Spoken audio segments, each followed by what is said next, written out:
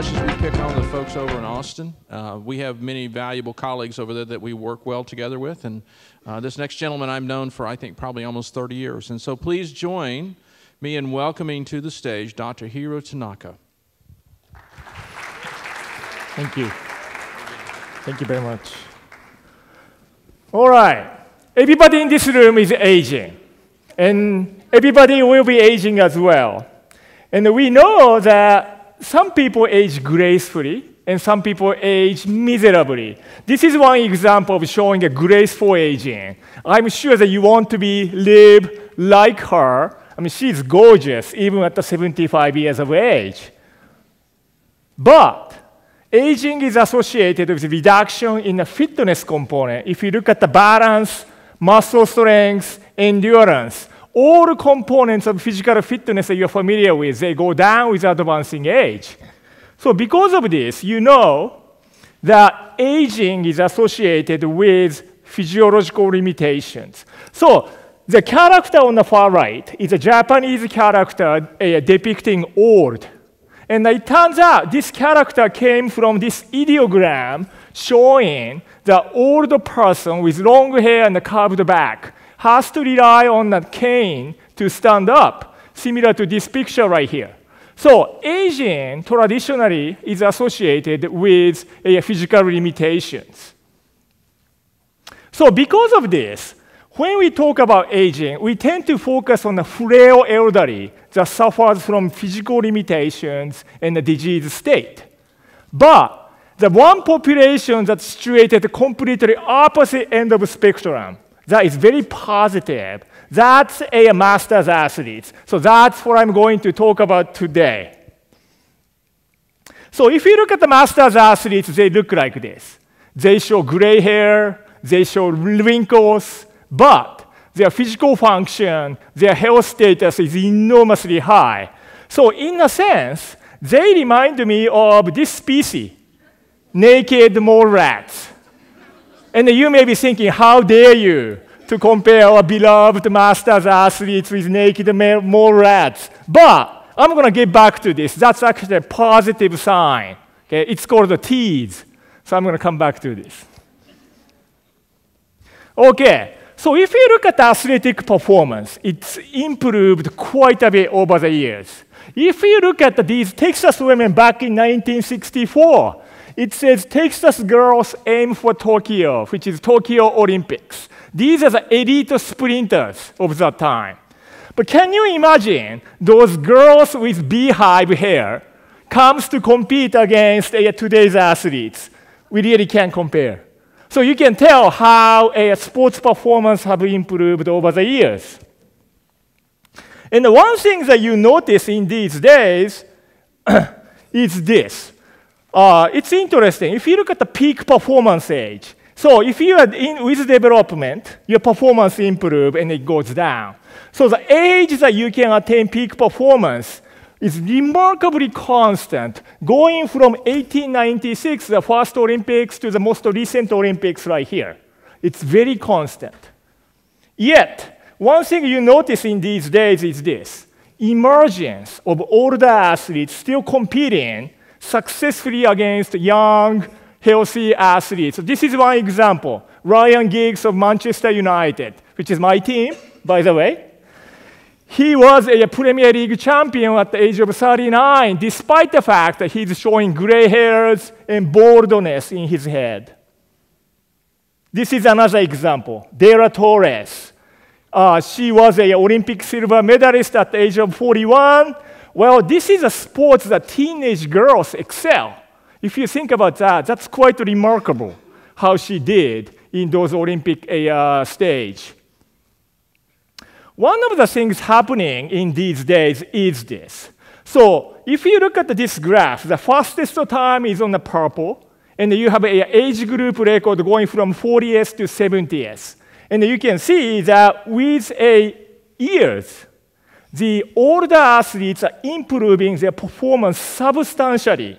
That gap between a fastest time and the oldest age group is closing very closely.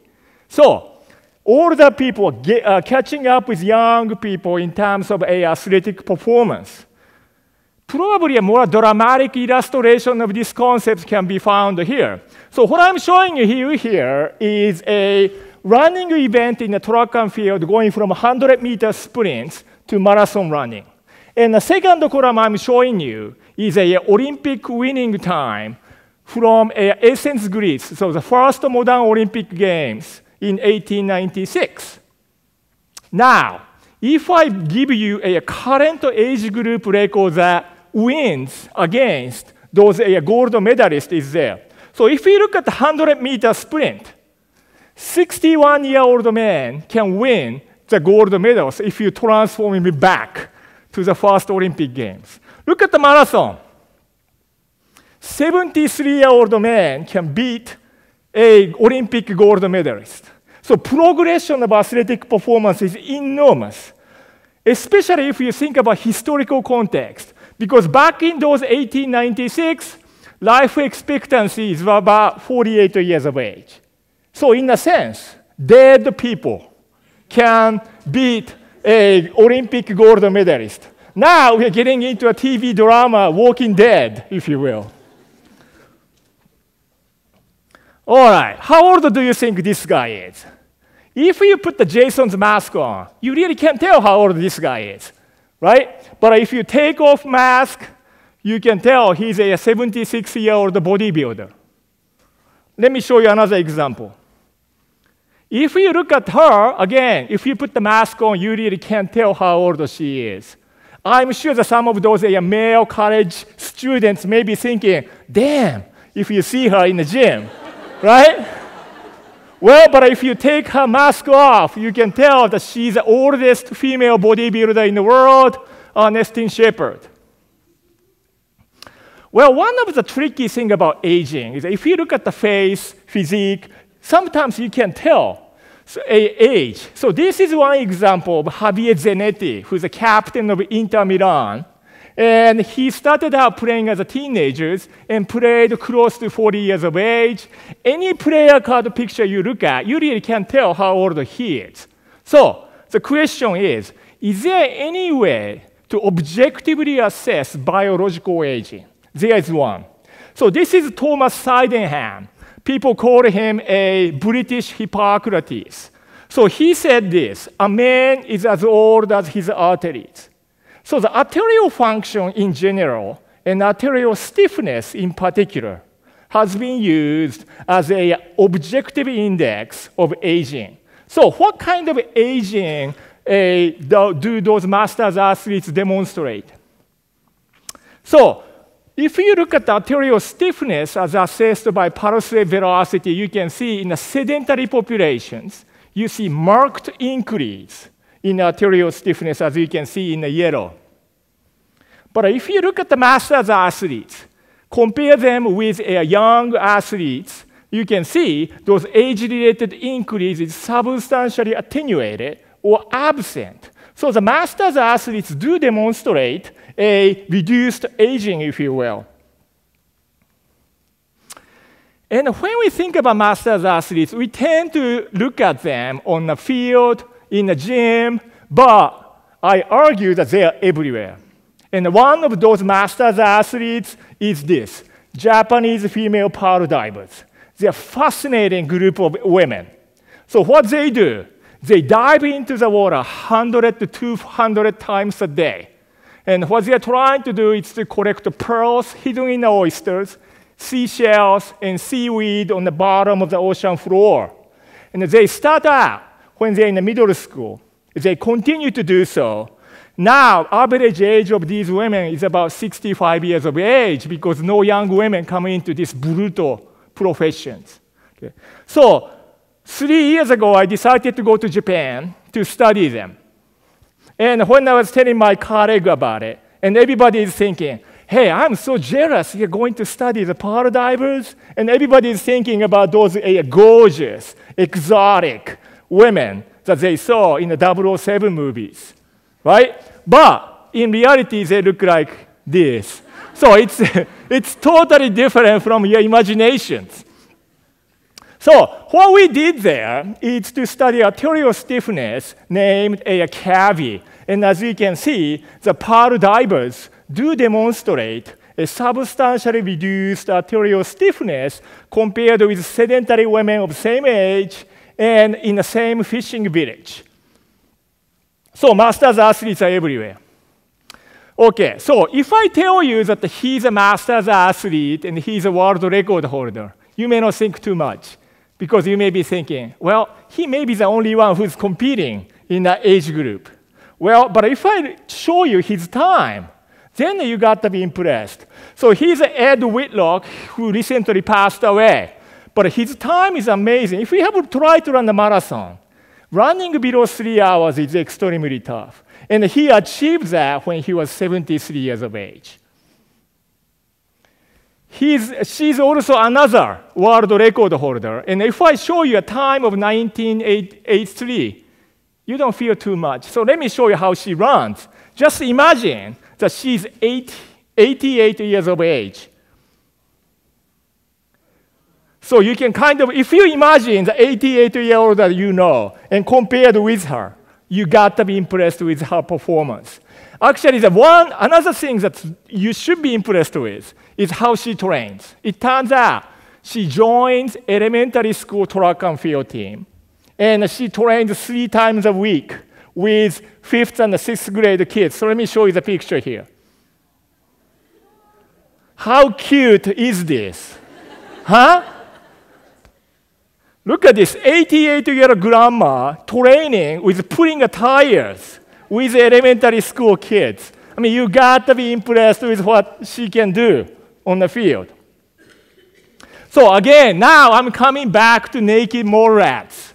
So the fascinating about this species is this. Well, first of all, they live very long, but they are very physically active. They don't reduce physical activity. If you look at any rats, mice, their physical activity goes down. These guys don't. If you look at their sexual activity, they're very active, close to the death. They don't even rely on the Viagra for that. If you look at the muscle strength, bone mineral densities, a lot of older people suffer. They don't show any reductions. If you look at the arterial stiffening, I told you, the biological index, they don't demonstrate arterial stiffening. If you look at the cardiovascular disease, diabetes, and those age-related diseases, they are very rare. They don't show cognitive dysfunction either. So to me, the closest population that we have is masters athletes. So it's no wonder that if you go to a Japanese zoo, they are one of the best tourist attractions. A lot of kids go there to see, a lot of people go there to see. So if you're going to a souvenir shop, you can buy a lot of goods associated with this. And if you think about Japan is suffering from one of the greatest aging problems, you can kind of tell why these animals are very, very popular. I mean, they even have an earring, for God's sake. So, if you look at the masters athletes, they remind me of Hippocrates' saying here. All parts of the body which have a function, if used in moderation and exercised in labors, in which each is accustomed, become thereby healthy, well-developed, and age more slowly. But if unused and left idle, they become liable to disease, defective in growth, and age more quickly. So that's what a master's athlete is all about. It's so fun to study, so fun to research, but they give us a clue in terms of what we need to do as we get older. And this is a population that shows those enthusiasm and passion. How many times when we think about older people, we tend to think about passions? Look at the passions displayed on their face. To me, that's what I want to live, and that's what everybody else wants to live. Thank you very much.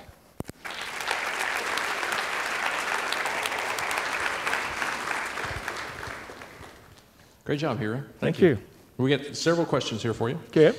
Stu from Albion College. Do you think that with all of our advancements in technology, exercise, and nutrition, will we see more master athletes competing later in their careers?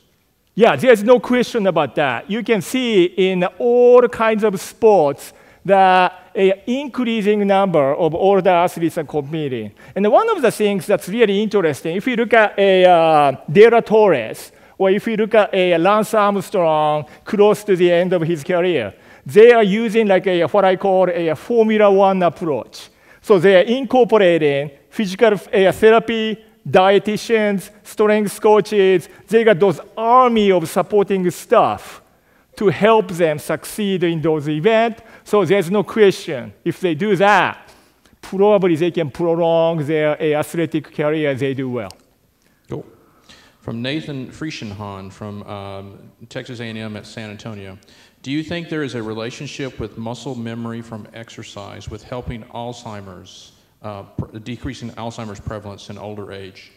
Yeah, so I do in these days I get into research dealing with dementia and Alzheimer's disease using a functional MRI. The one interesting thing about what we can do to prevent those brain disease, if you look at NIH consensus statement, there are not many things that could work. And one promising therapy that they talk about is exercise. So the chronic exercise, which is a characteristic feature of masters athletes. So I think that's what we really need to focus on, what we need to push. Yeah. So you knew someone was going to have to ask you about the naked mole rats. This is Monica at San Antonio. What causes naked mole rats to have such a long lifespan? Yeah, see, that's actually one thing that they don't know. It's one of the mysteries. The one tricky thing is that there's only a few research institutions that study, one in San Antonio, and I don't think they know why that is, but you can see there are tons of things, the characteristic of aging, it's really absent. So I think we have a lot to learn from them. Yeah. Excellent, good model. One last question here from Sue Ann here in College Station. How many of the master athletes you study actually started training later in life as opposed to training earlier in life? Yeah, so that's a tricky question. So we tend to think that if you look at the masters athletes, we tend to think that they're lifelong athletes, but they're not. Many of those elite masters athletes, they started out very late in age, like 60 years of age. For example, Gretchen's talk, they got 105-year-old a French cyclist was featured. He was a truck driver.